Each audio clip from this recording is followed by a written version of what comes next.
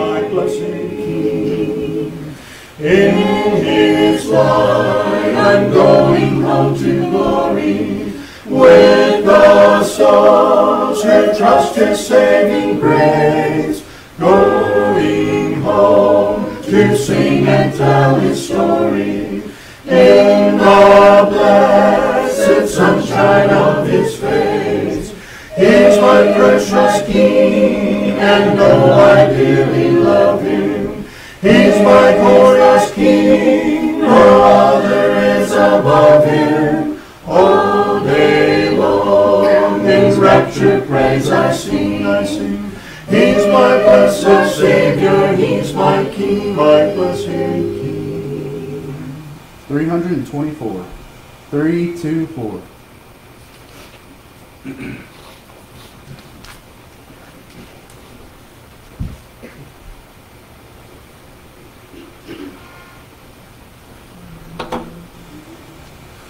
Alas, and did my Savior bleed, and did my sovereign die? Would he devote that sacred head for such a one as I? At the cross, where I first saw the light, and the burden of my heart rolled away. It was there by faith I received my sight, and now I am happy all the day. But drops of grief can never repay the debt of love I owe. Dear Lord, I give myself away, 'tis all that I can do.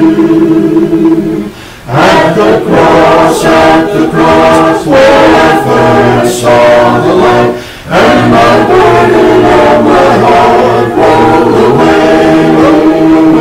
It was there by faith I received my sight, and now I'm happy all the day. Psalm for reading and prayer will be 406. 406.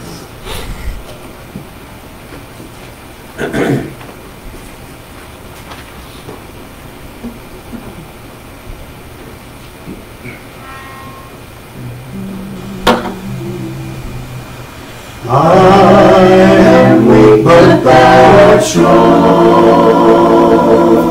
Jesus, keep me from all wrong. I am satisfied as long as I walk in Lord close to thee.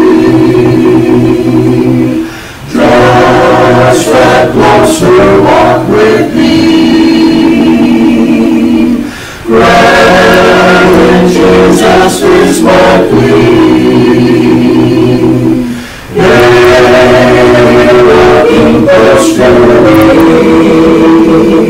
Let it be, dear Lord, let it be.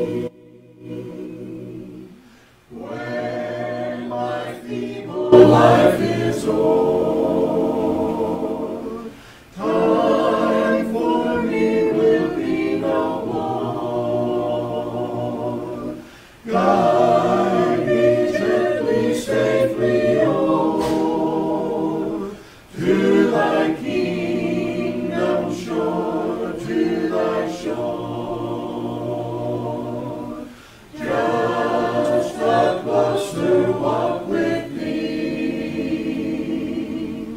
Granted, Jesus is my plea. Daily walking close to thee. Let it be, dear Lord, let it be. Song after reading and prayer will be 606. 606.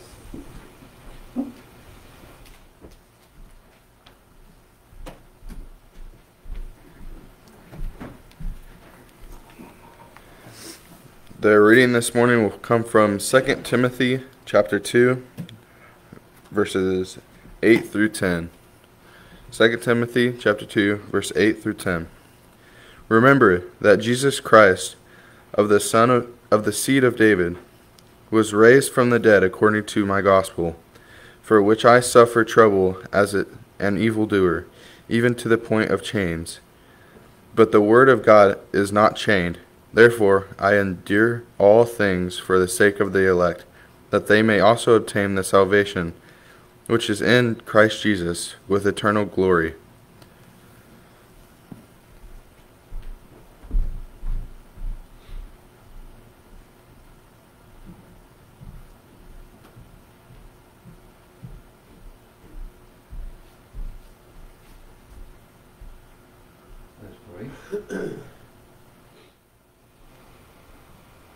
Our Heavenly Father, we humble ourselves before you this morning, thanking you for this beautiful Lord's Day that you have made for us, that you've given us a measure of health that we can be up and about and doing the things that we need to do, and especially to come to your house to worship you. And this morning may the songs that we sing and the lesson that we hear be according to your will and pleasing to you, and also be the truth.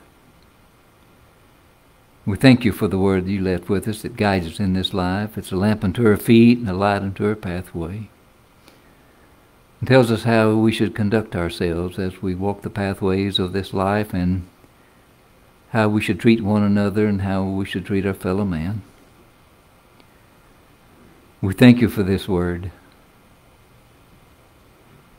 and help us to live by it. We thank you for the great gift of your Son and our Savior, Jesus Christ, that was willing to suffer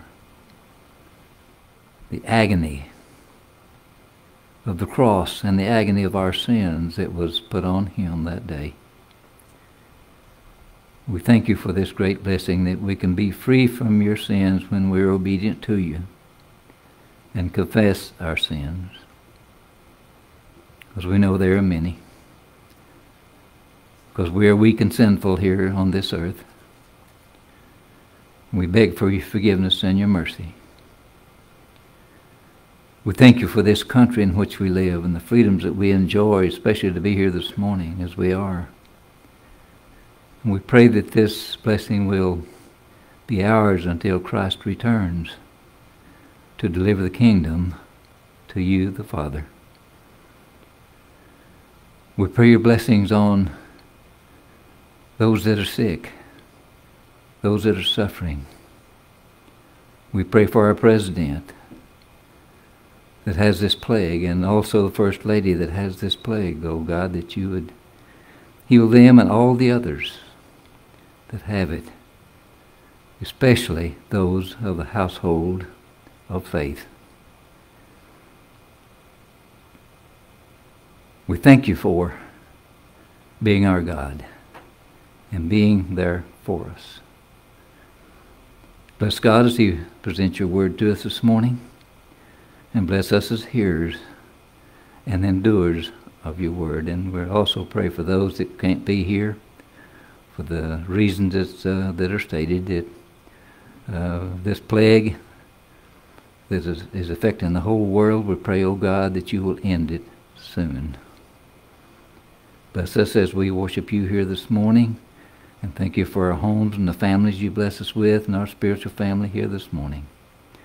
And bless all those that are worshiping you in spirit and in truth today, and those that preach your word. And may they preach the cross to a lost and dying world. Bless those in foreign countries that preach your word, that give them the health and the strength that they need. For those that hunger and thirst for your word. Bless us this morning, and thank you for your Son in his name. Amen. Amen.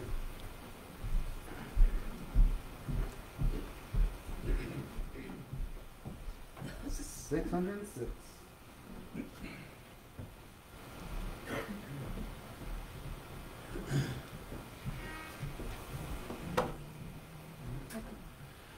The things that I love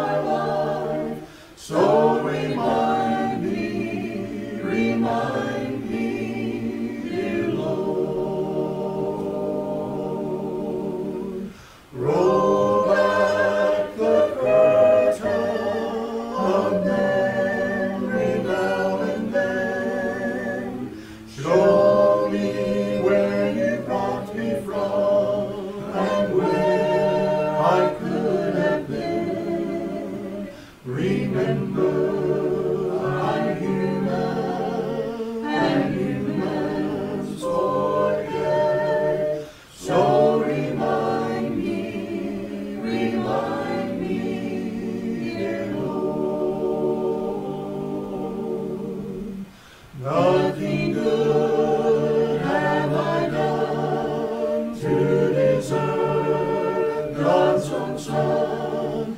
I'm not worthy of the scars in His hands. Yet He chose the road to Calvary to die in my stead. Why He loved me, I can't understand. Roll back the curtain of memory now and then. Show me where He brought me from and where I could have been. Remember, I'm human, and humans forget. So remind me, dear Lord. Song after lesson would be 911.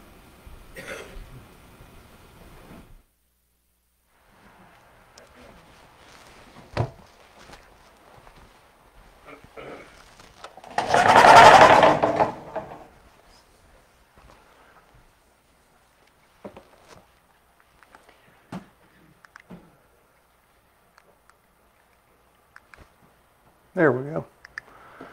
Remind me is the topic today. We'll get this all calmed down in a minute. Okay. You know, on my phone, and on your phone, you have a clock, and part of that clock, there are alarms on there.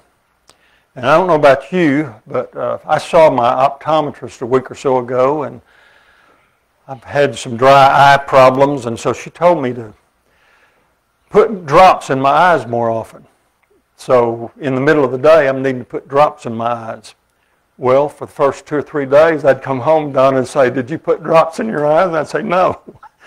Because, like all of us, you get busy, don't you? You're busy and your mind's on other things. You're not thinking about that. But you know what? Now I have an alarm in my phone, and luckily I was smart enough this morning even to take Sunday off so that about 11:30 my phone won't go off, start playing my alarm to remind me to put drops in my eyes. So, you know, we have little gadgets like that, and they are helpful reminders to us. The old thing people used to do before they had smartphones, they just tied a string around their finger. You know, that's what you would do. The thing about a smartphone, though, is it says right on there, drops. So I know what it is. When I look at a string on my finger, I'm not sure, you know, what I put it there for. But your phone will actually tell you. There was a man that went for his checkup, and he was looking a little worried when the doctor came in. And he said to the man, you know, if something was troubling him, and he said, "Well, to tell the truth, Doc, yes. You see, I seem to be getting forgetful. I never can remember where I put the car, or whether I answered a letter, or whether I was going, or, you know, what I'm going to do once I get there, if I get there. So I really need your help. What can I do?" And the doctor mused for a moment, and then he answered in his kindest tone, "Please pay me in advance." Smart doctor. One lady was talking to her friend. She said, you know, she had an ailing memory, so said, "I'm thinking of changing my password to incorrect. That way when I log in the password, the computer will tell me, your password is incorrect." Another old fellow said, "I'm not getting old. I just can't remember stuff because my brain is full." A lot of us have that. The biggest lie I tell myself is I don't need to write it down. I'll remember it. So a lot of us write it down and we forget where we put it. How about this support group for forgetful folks? "Hi, my name is Ken. And all the crowd says, "Hi, Larry." My bed is a magical place where I suddenly remember everything I was supposed to do that day. A lot of us are like that. And then most of us have the poo syndrome. I haven't forgot. I just can't remember. So forgetting things. Memory problems are more common than we may think. And it's normal to forget things from time to time. It's normal, to become somewhat more forgetful as you age. And of course, the old lady said, my brain is like the Bermuda Triangle. Information goes in and then it's never found again. Well, the Mayo Clinic has 7 tips for you to use to help you improve your memory. The first one is to include physical activity in your daily routine, because physical activity increases blood flow to your whole body, including your brain. So you need a little physical activity. I think they usually say about 30 minutes. Stay mentally active. Some people do this by doing brain teasers or little things like that. They try to do some games or things like that keep them mentally active.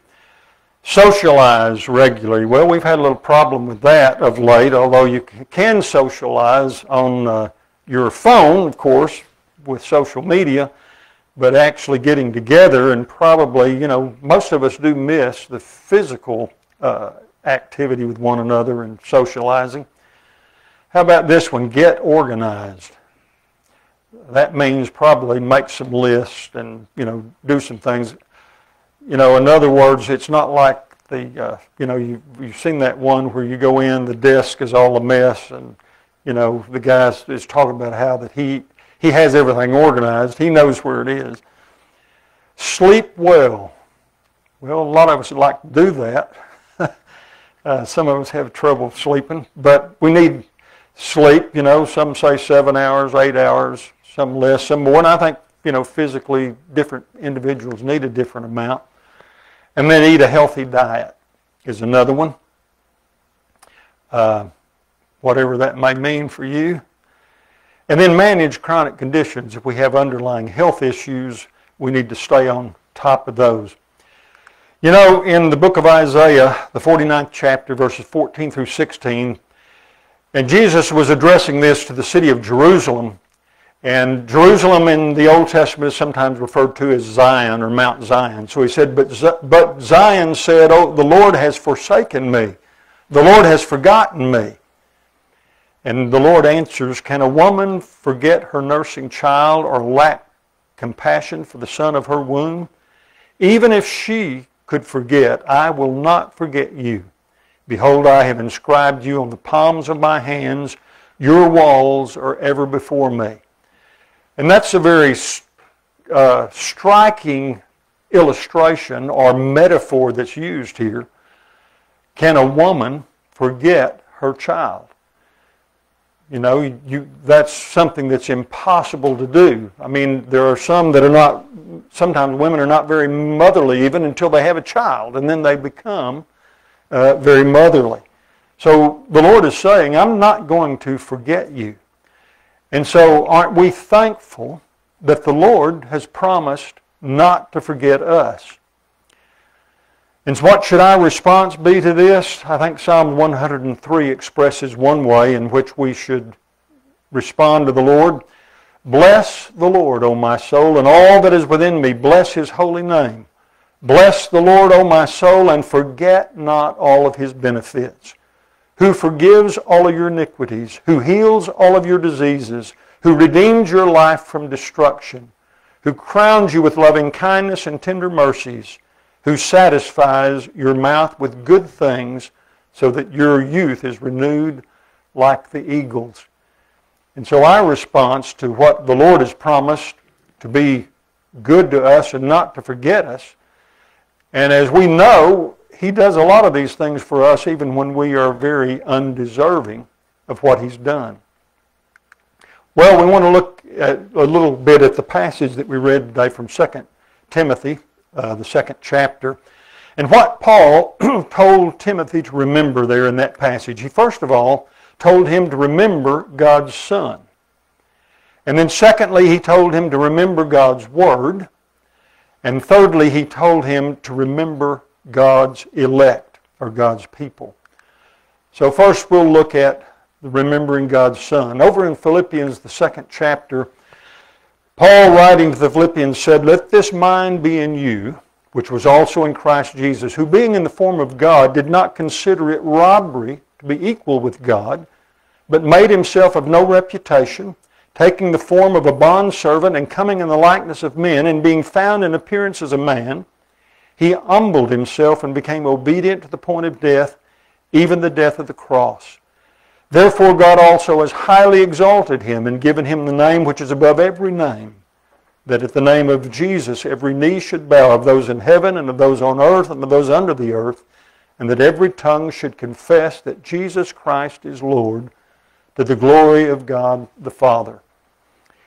You know, when we are thinking about the Son of God and we're remembering him, this passage is, I think, one that's very full of things that we need to remember about Jesus. First of all, that he was in heaven. He was in glory. He emptied himself. He did not consider that as something to be grasped or to cling to. And he was willing to come to the earth and to suffer in the flesh as we suffer. And when it talks about his humility here, you know, sometimes I think we tend to just pass over that. You know, well, he humbled himself. How did he humble himself? Well, of course, he often said, "I came not to do my own will, but the will of him that sent me. And my meat is to do the will of him that sent me, of him that sent me, and to finish his work." But I think of all the other ways in which the Lord humbled himself. He humbled himself in the fact that he was with common people. You know, even some of the religious leaders would accuse him, said, you know, why is he eating with publicans and sinners? Why does he just run around with all the riffraff? He humbled himself in that way. He humbled himself in the fact that even when he was arrested and was being accused, that he didn't open his mouth. He didn't argue. And how often, as we look at the ministry of Jesus, do we find such humility? Remember, he is the Creator. He is the one who made everything. And yet he was willing to humble himself and come in the form of a man. And not as, you know, the big cheese, the big guy that tells everybody what to do, but he humbled himself. And he came and he was in humility before others. He didn't lord it over others. And so we need to have this mind that Paul said was also in Christ Jesus. Remembering God's Son in Acts 2 verses 23 and 24 in the sermon that Peter preached on the day of Pentecost. And speaking of Jesus, he said, "Him being delivered by the determined purpose and foreknowledge of God, you have taken by lawless hands, have crucified and put to death, whom God raised up, having loosed the pains of death, because it was not possible that he should be held by it." You know, this is what Paul mentioned here in 2 Timothy 2. He said, remember, you know, Jesus, or the Christ, who according to my gospel was raised from the dead. You know, 1 Corinthians 15 talks about the different ones who saw Christ after his resurrection. And on one occasion, he was seen by over 500 brethren at once, according to 1 Corinthians 15. And then Paul finally says, and last of all, he was seen by me as one born out of due season. So Paul also, the Lord appeared to him after his resurrection, but it was not possible for death to hold him. He was raised from the dead, and so when we remember the Lord, we need to remember that he was raised. He did not remain in the tomb. In a familiar passage in 1 Corinthians 11, as we'll celebrate here in a little while, Paul wrote, "For I received from the Lord that which I also delivered to you, that the Lord Jesus, on the same night in which he was betrayed, took bread, and when he had given thanks, he broke it and said, 'Take, eat, this is my body which is broken for you. This do in remembrance of me.' In the same manner, he also took the cup after supper, saying, 'This cup is the new covenant in my blood. This do as often as you drink it in remembrance of me. For as often as you eat this bread and drink this cup, you proclaim the Lord's death until he comes. I don't know about you, but to me this seems a very important thing that we need to do to remember the Lord's Son. It is one of the only things that Jesus specifically asked us to do, was to eat of the bread and drink of the cup in remembrance of him. And so I think this needs to be something that is a high priority in our lives, in remembering our Savior and our Lord Jesus Christ. Secondly, Paul said to remember God's Word. He talked about the gospel that he preached.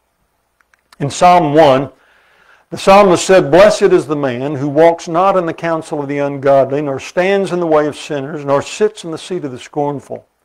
But his delight is in the law of the Lord, and in his law he meditates day and night. And he shall be like a tree planted by the rivers of water, that brings forth its fruit in its season, whose leaf also shall not wither, and whatever he does shall prosper. The ungodly are not so, but are like the chaff which the wind drives away. Therefore the ungodly shall not stand in judgment, nor sinners in the congregation of the righteous. For the Lord knows the way of the righteous, but the way of the ungodly shall perish." You know, in this psalm we have two people. We have two ways that are described, and of course we have two destinies. And again, the imagery that's used here is very dramatic and very striking. You have the tree that's planted by the rivers of water, that's well watered and that is producing, fruit in its season, and it's just lush and everything is good about it.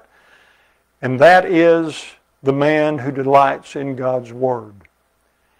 And then you have, on the other hand, the chaff which the wind drives away. Now, the tree can withstand great winds, but chaff can't withstand even the slightest breeze. I've often told you when visiting India, the way they used to thrash some of their grain out in the fields. You'd be driving out through the countryside and they'd have their grain on the road and the cars would run over it and kind of beat it out. And then they'd be on the back of their carts with the winnowing baskets, tossing the grain in the air, and the wind would just blow all the husk away. And you just blow away.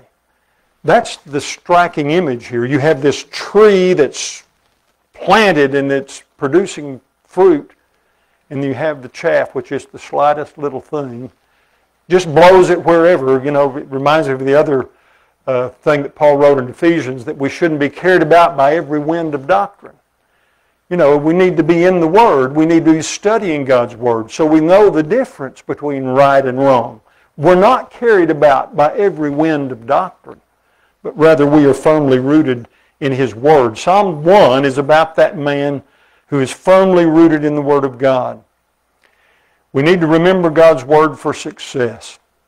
During the reign of Queen Victoria, the Empire of England climbed to its height in power and territory, and once when asked by a foreign prince the secret of her country's greatness, Queen Victoria replied, "The Bible, my Lord, is the secret of our greatness."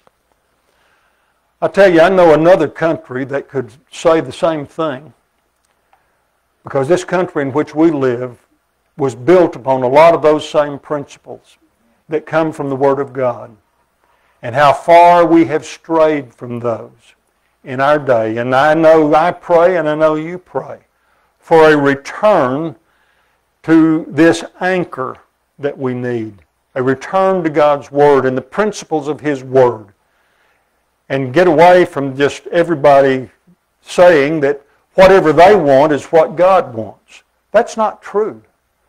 A lot of people think God's just there to help me get whatever I want. That's not the way it is. God gave us His Word. God calls us to humility.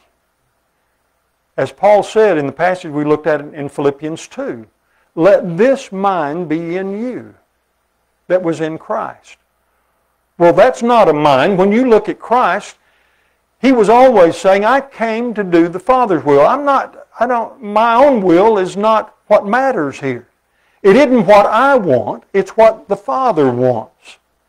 And so that's what we've been called to, and that's what the Word of God calls us to. In America, we're having this slogan passed around, "Make America Great Again." There's only one way to do that, and that's to get back to the principles of God's Word. He also said to remember God's elect. In Romans the 10th chapter, verses 1 through 4, Paul, in talking about his Jewish brethren, said, "Brethren, my heart's desire and prayer to God for Israel is that they may be saved. For I bear them record, or witness, that they have a zeal for God, but not according to knowledge. For they, being ignorant of God's righteousness and seeking to establish their own righteousness, have not submitted to the righteousness of God. For Christ is the end of the law for righteousness to everyone who believes." You know, this passage again opens up what we just mentioned here. It isn't what I think is right, it's what God says is right. You know, earlier in this book, in Romans 1, about verses 16 and 17, Paul had said, "For I'm not ashamed of the gospel of Jesus Christ, for it is the power of God unto salvation to everyone that believes, to the Jew first and also to the Greek. For therein is the righteousness of God revealed, from faith to faith. As is written, the just shall live by faith." Where is the righteousness of God revealed? In the gospel. That's where His righteousness is revealed. And so Paul said, my fellow Jews, they're going about trying to establish their own righteousness, and they have not submitted themselves to the righteousness of God. And so as he was thinking about his brethren in the flesh, his prayer for them is that they would be saved, that their eyes would be opened to the truth and to the righteousness that is of God. In 1 Timothy 2, verses 1 through 5, the Apostle Paul wrote, "Therefore I exhort first of all that supplications, prayers, intercessions, and giving of thanks be made for all men, for kings and for all who are in authority, that we may lead a quiet and peaceable life in all godliness and reverence. For this is good and acceptable in the sight of God our Savior, who desires all men to be saved and to come to the knowledge of the truth. For there is one God and one mediator between God and men, the man Christ Jesus." You know, God is not willing that any should perish. God wants all men to be saved. But in order to do that, we must come to a knowledge of the truth. In order to do that, we must submit to the righteousness of God. It'll never happen as long as we're just trying to go our own way, or we're just saying, whatever I want, God, that's what you have to be on board with. We will never accomplish that until we submit to the righteousness of God. Now, there's a passage in Luke, remember the story of the rich man and Lazarus. And remember, Lazarus laid at the rich man's gate. He maybe ate some of the scraps from the table of the rich man. The dogs came and licked his sores. We don't know how often the rich man passed by there, or if he even noticed Lazarus. I guess he did know who he was, though. But one day they both died. Remember in the story, one is carried away, Lazarus dies and is carried away by the angels into Abraham's bosom. The rich man dies and he wakes up and finds himself in Hades. And there's this great gulf fixed between paradise and Hades, and there's Lazarus up in Abraham's bosom in paradise, and here's this rich man down in Hades.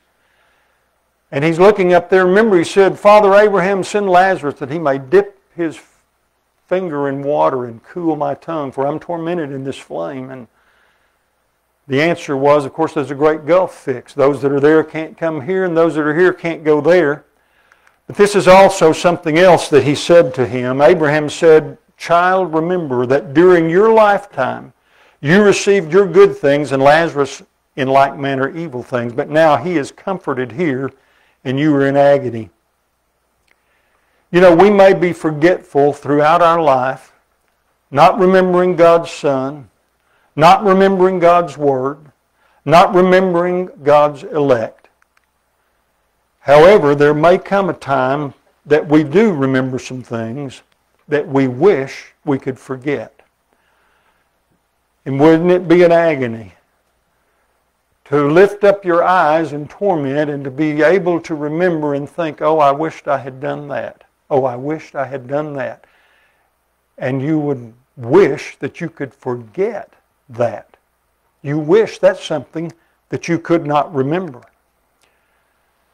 In the song that we sang after prayer today before the lesson, written by Dottie Rambo, entitled, Remind Me, Dear Lord, the essence of that song is captured in Psalm 24 and verse 1.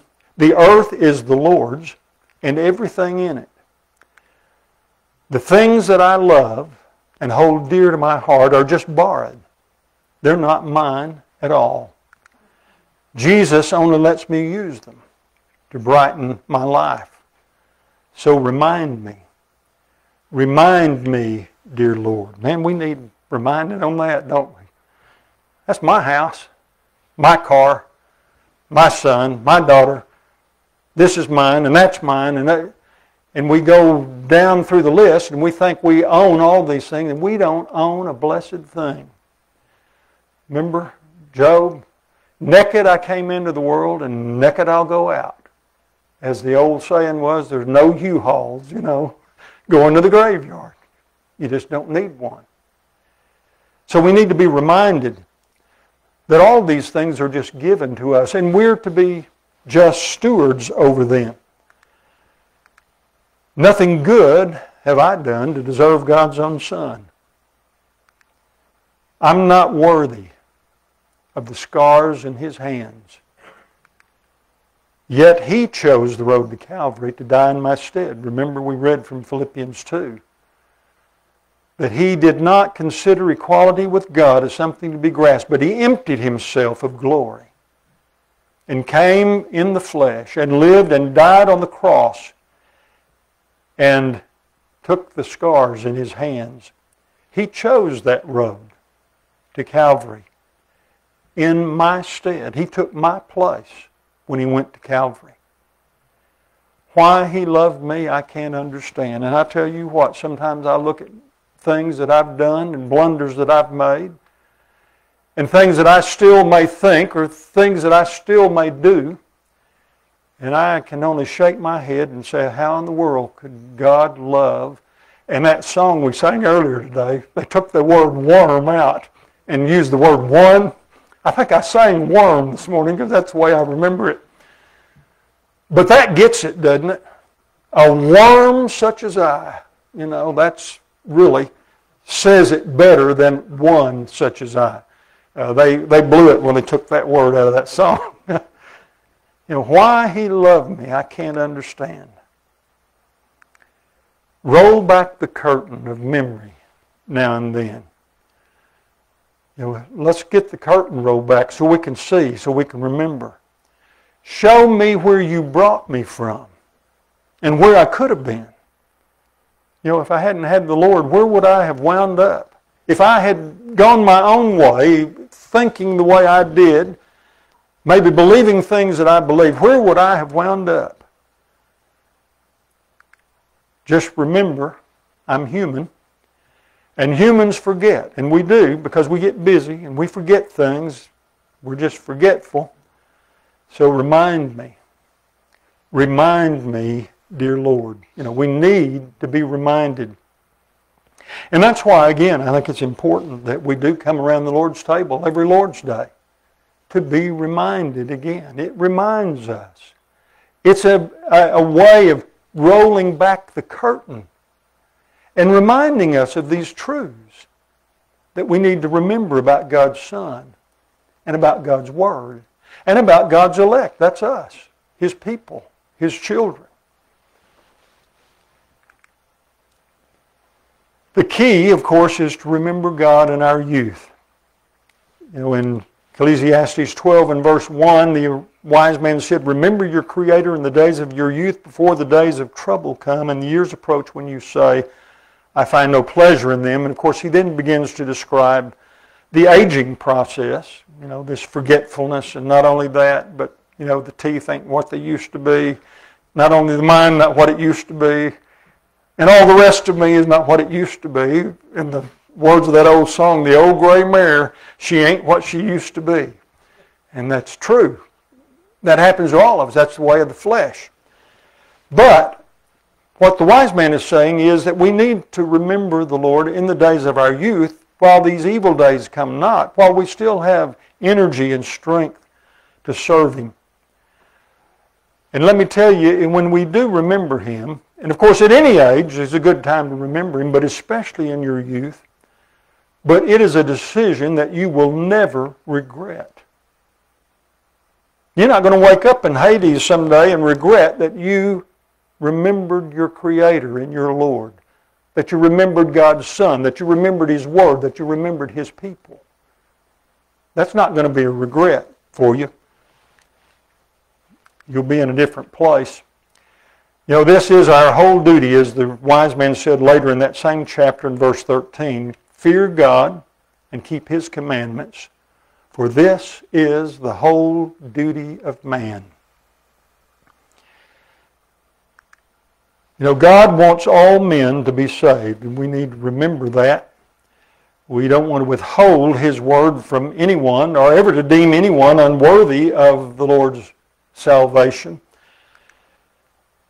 In 2 Peter 3 and verse 9, the Apostle Peter wrote, "The Lord is not slack concerning His promise, as some men count slackness, but is long-suffering to usward, not willing that any should perish, but that all should come to what? To repentance." You see, it isn't just God just going to save everybody irregardless. The Bible never teaches that. There is repentance that's called for. God doesn't want anyone to be lost, that's for sure. And so He's calling them, He is inviting them to repent and to come to Him. You know, Jesus told some, it's recorded in Luke 13, there were a couple of things that had happened. One, there was a tower at Siloam that had fallen upon some, and then certain ones that had gone up to worship, and Pilate had mingled their blood with the sacrifices that were taken. And so these were news items, you know, like we'd see in the headlines today. Tower falls on so many in Siloam. Pilate mingles the blood of the sacrificers with these people that went to offer sacrifice. And a lot of them were saying, whew, those must have been bad folks to have things like that happen to them. And Jesus said, in citing these examples, said, except you repent, you shall all likewise perish. My friend, there's not any of us that don't need repentance, and that includes me. That's something that we constantly have to do. We have to change our ways. We have to change our minds sometimes about things. And may the Lord give us the grace that we need to first understand the changes that we need to make, and then the will to make them. And by His help and His Spirit, hopefully we can do that. So we want to be reminded. We need the Lord to remind us, and we want to remember God's Son. We want to remember God's Word, and we want to remember God's elect. If you're gospel subject today, we can assist in any way. We invite you to come while we sing.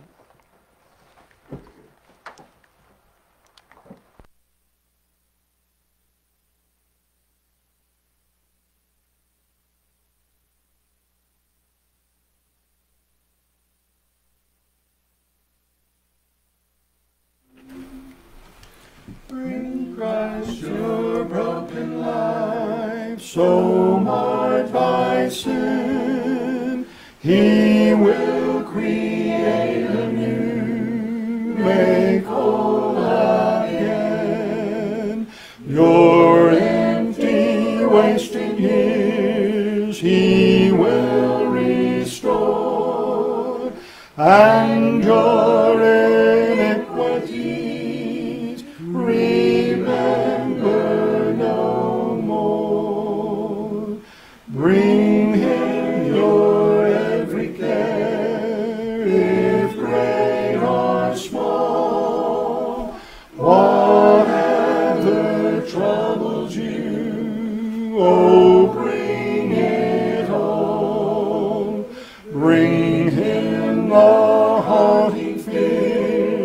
the nameless dread. Thy heart he will relieve, and lift up thy head. Blessed Savior of us all, Almighty Friend, His presence shall be ours unto the end. Without Him life would be how dark, how drear, but with Him morning breaks, and heaven is near. Song before communion would be 328. 328.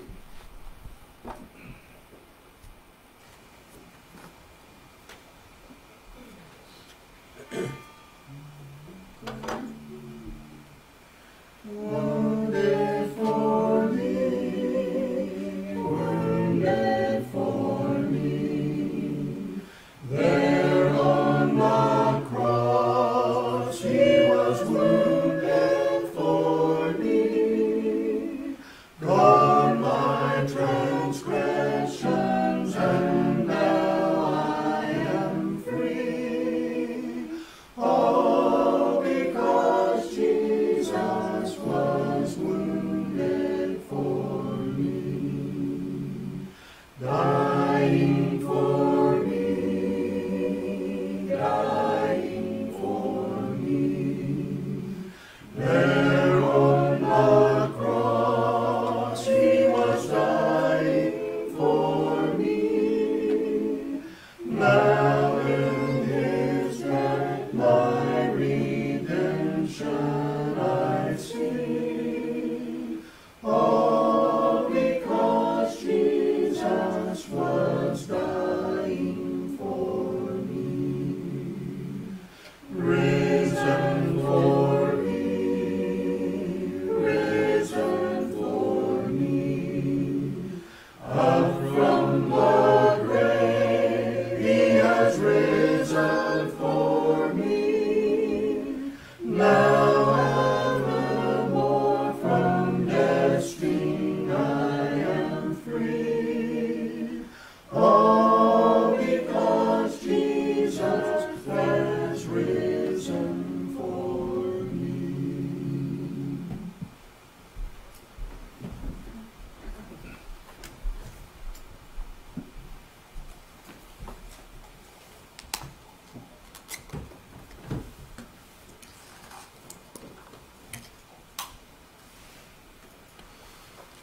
We come to the time in our service that we stop and remember what the Lord has done for us.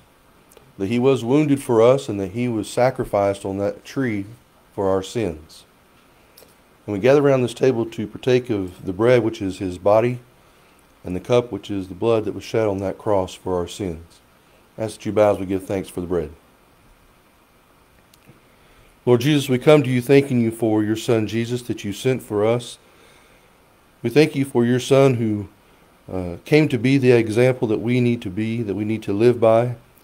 We ask, Lord, that as we partake of this bread, that we'll do so in a way that's pleasing in your sight. It's our prayer in Christ's name. Amen.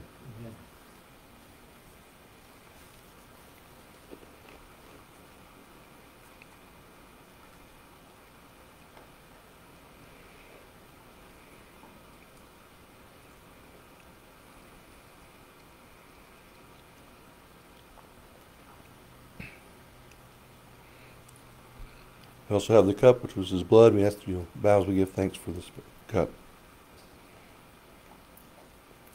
Lord Jesus, we continue our thanks to you for your Son, for His sacrifice for us. We thank you for this blood which washes away our sins, that we may be able to be with you someday in heaven. We ask, Lord, you'd help us partake of this in a way that's pleasing to you. Is our prayer in Christ's name. Amen.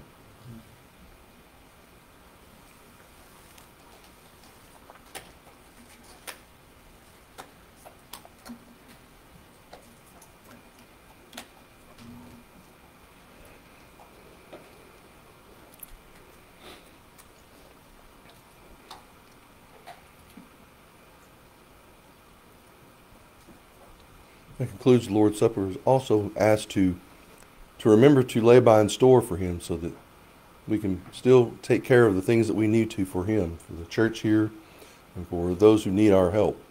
And we ask that you bow as we give thanks for our temporal blessings.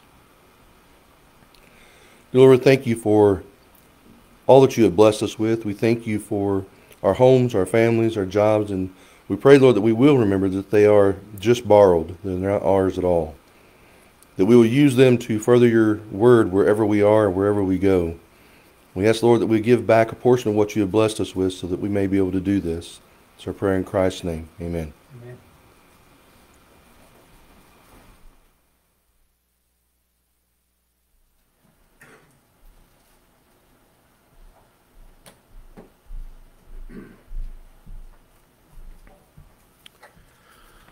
Scott, thank you for another good lesson this morning. As far as our announcements go, we're going to meet, the men will meet next door this morning for our quarterly meeting.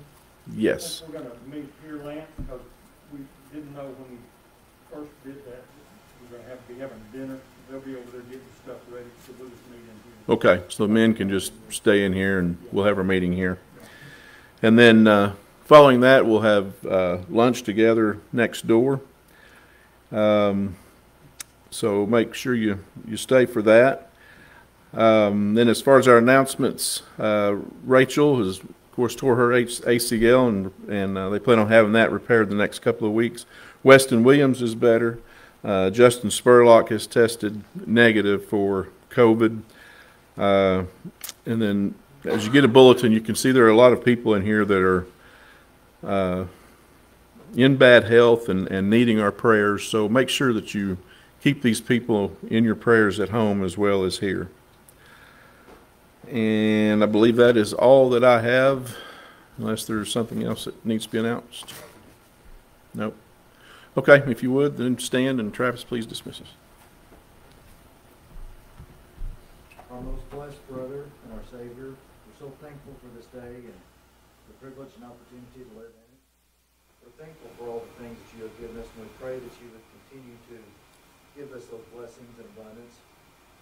Pray that you would increase our faith, and we pray that we would remember those things that we have heard today in our daily lives, apply them. We pray that we would become better Christians. We pray that you would save us, protect us, and guide us. This is our prayer in Jesus Christ's holy name. Amen. Amen.